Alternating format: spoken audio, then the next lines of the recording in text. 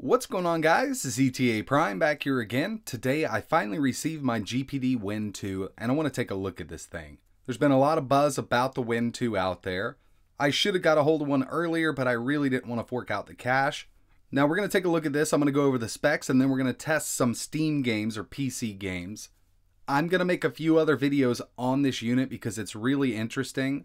Definitely want to dive into a lot of emulation with this because, in my opinion, this could very well be the best emulation portable out there. So if you take a look on Amazon, you can pick one of these up for $815. I know, that's why I didn't want to buy one in the first place. It's pretty expensive for what you're getting, but it's all about portability here. It's all about small components. The smaller you go, the more it costs.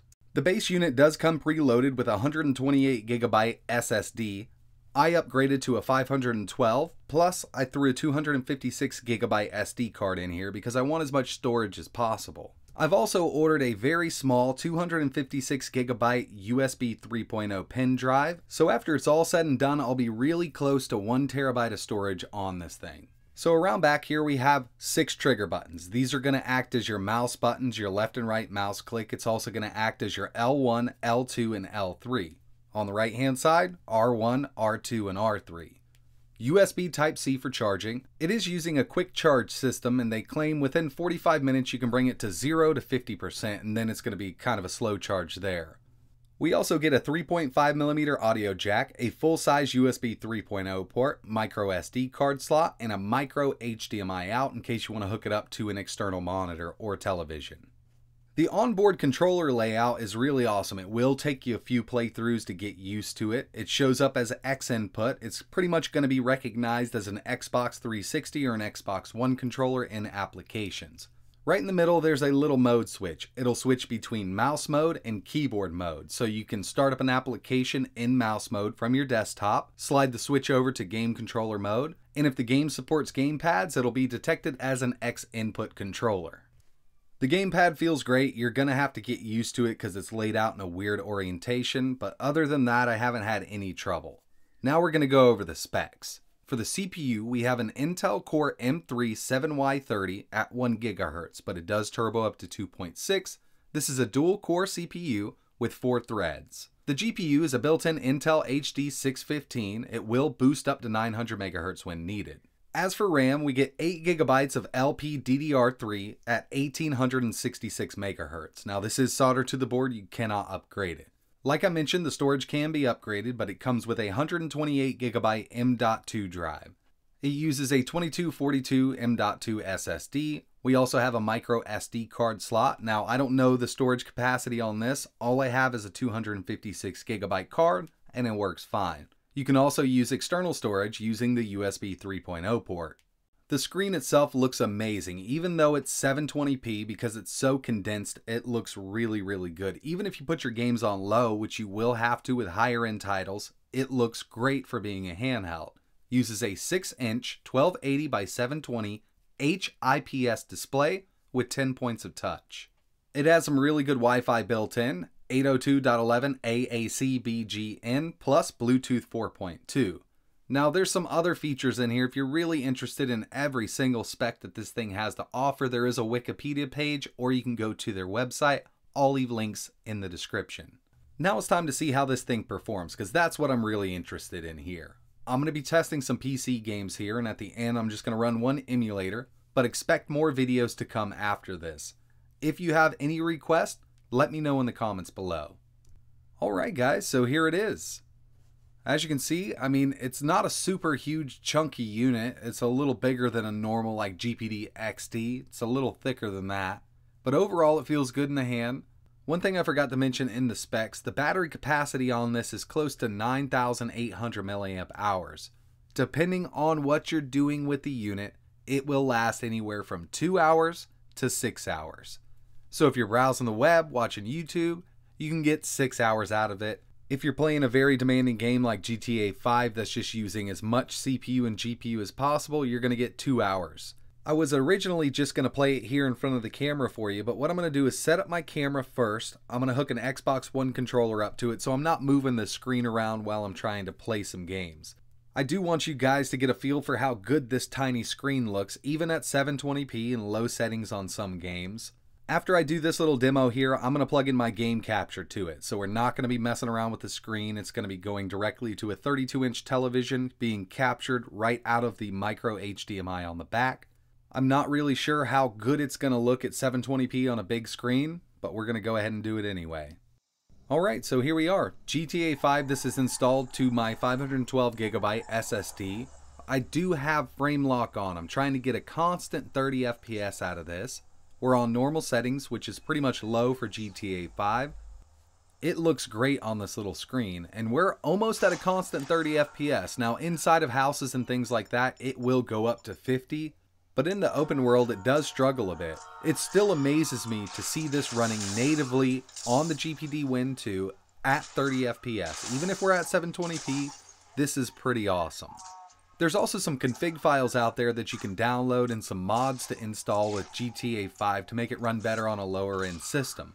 I think if I went through here and messed around with it for a few hours, downloaded some packs, I could get at least 40 out of it.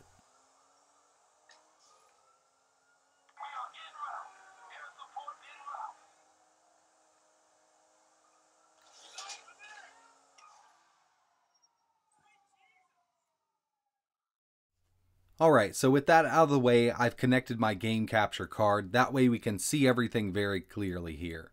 I'm at max performance, 98% battery. This is going to be running completely off a battery for all of these tests here.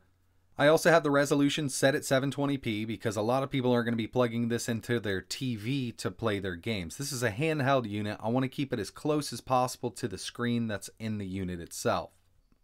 I also want you to keep in mind that this is going to look a lot cleaner on the built-in screen. It's a very condensed 720p screen and it looks crystal clear. I can really see the difference here. I have this plugged into the micro HDMI on the GPD WIn. It's connected to a 1080p Samsung television at 720p. Doesn't look as good as it does on the built-in screen.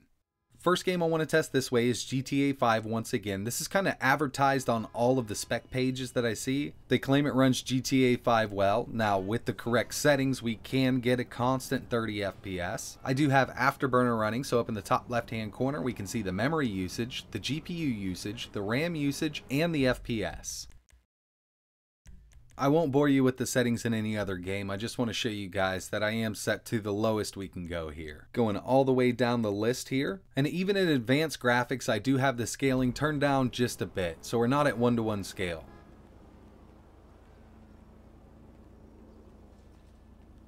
Keep coolio, baby. It's just a car. Fuck me! I'm sorry about that. Excuse me. Alright, so like this, I do notice some heavy dips. What I'm going to do is go ahead and turn VSync on and bring the scaling down just a bit. We should get a pretty decent 30 FPS. Now we will notice some drops here and there. But overall, for a handheld device, this is pretty cool. I do want to come back to this game in a later video. I want to do some experimenting with some low-end PC mods for this thing. I know there's a ton of config files out there. Like I mentioned, this is stock, straight from Steam. I just turned the settings down a bit.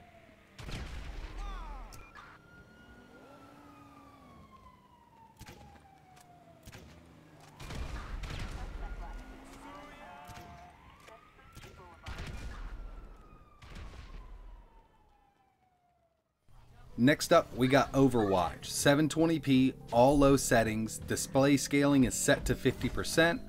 I'm actually very impressed with this. Now you will notice some stutters in characters every once in a while. That's due to my internet connection right now. I've been having trouble all day. You'll notice a couple characters popping in and out. But overall, performance is great.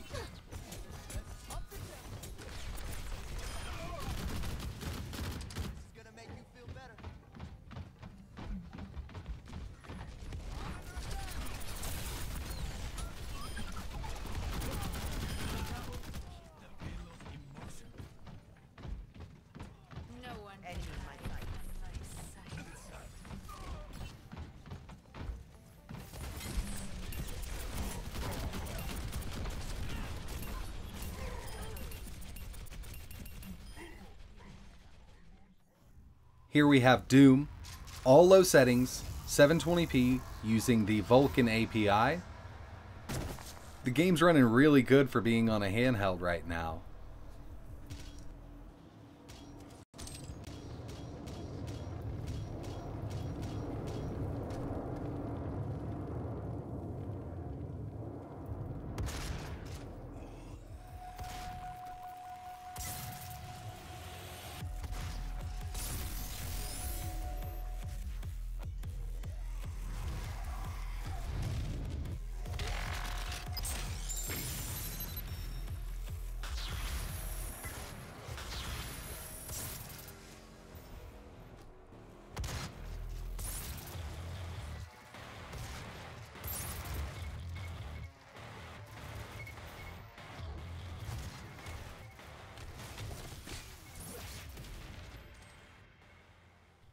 You know I had to test out some Rocket League.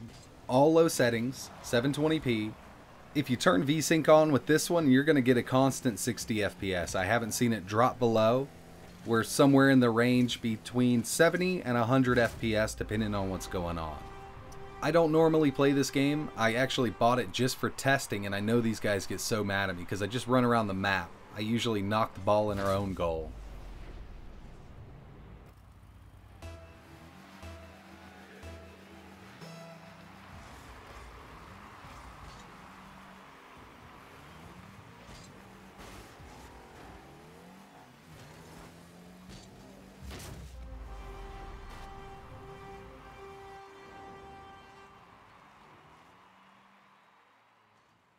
And for my final PC game test here, will it run Crysis? Now this is Crysis 1.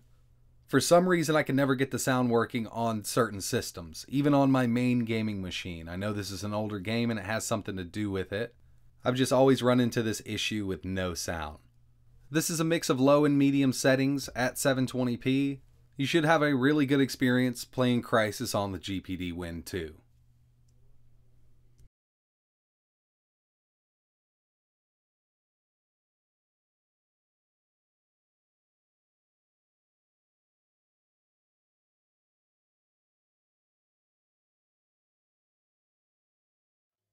And before we get out of here, I just want to show you a little bit of PS2 emulation. Now I have more emulator videos coming. If you're watching this later on down the road, check the description down below because I'm going to be testing pretty much everything.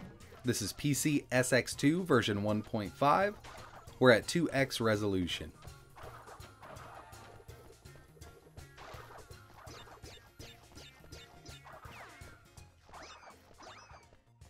So far, I am very impressed with the GPD WIn 2. Now, could you build a better gaming machine for the same price? Yes, you could. Of course you could.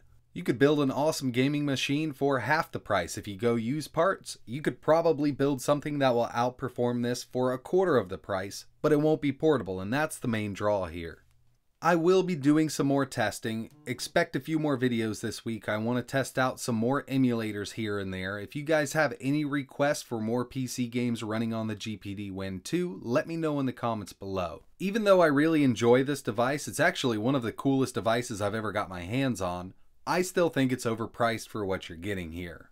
So I'm not into laptops whatsoever, but I do own one Dell Inspiron with an i5 and a 1050 Ti in it. I purchased it from my local Best Buy. It was on sale for $599, $600, and it will walk all over this unit here. But it's not as portable as the GPD WIn 2. This will fit in my back pocket. I can pretty much carry it anywhere I want to, and it plays everything I need. Older Valve titles are going to run at full speed. As you saw, we can get GTA 5 to run at 30 FPS, and I think we can do even better than that, so watch out for a video.